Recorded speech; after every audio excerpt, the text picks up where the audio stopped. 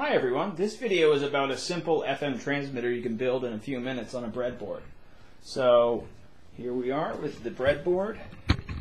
Well, first here's the antenna for the breadboard FM transmitter. And here's the circuit. Only a few components are required.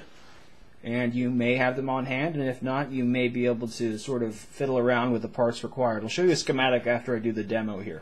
So I'm going to be using a function generator as my audio signal.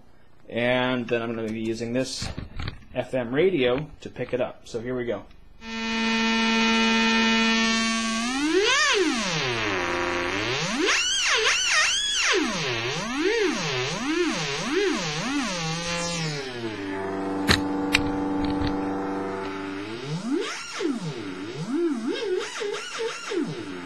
So there we are. And I turn that off and I tune this to a different station. And indeed, the radio is as bad as ever.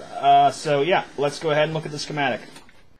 Alright, here's the schematic Yujanaka shared on Google+.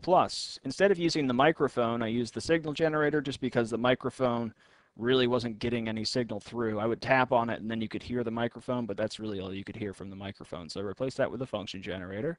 And I also replaced the variable capacitor with a fixed capacitor, and I used the resonant frequency formula to tune those two components for 100 megahertz.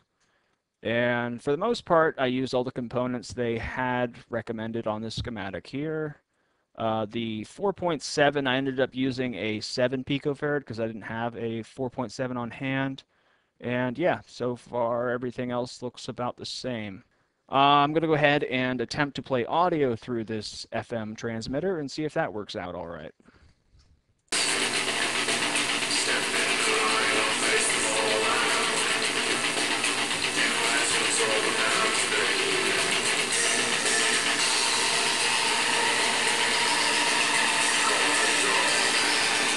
So that's music playing from my cell phone. You can tell because it's way too good to be played on the radio. Anyway, so yeah, here's my phone playing Corridor by Surveillance. And yeah, so I have it going through an audio amplifier here, which then goes to my FM transmitter. Alright, that sums it up pretty well, so thanks for watching. Step